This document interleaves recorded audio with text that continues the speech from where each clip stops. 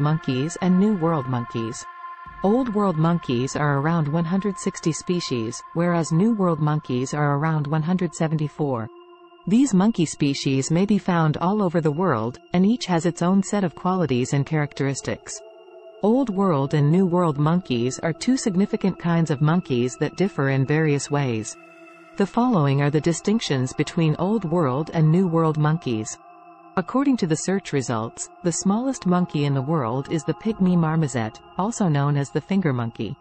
They are native to the rainforests of the western Amazon basin in South America and are notable for being the most miniature monkeys in the world, with an average size of 5.1 inches and a weight of 3.5 ounces. They are gum-feeding specialists, or gumivores, and are generally found in evergreen and river edge forests.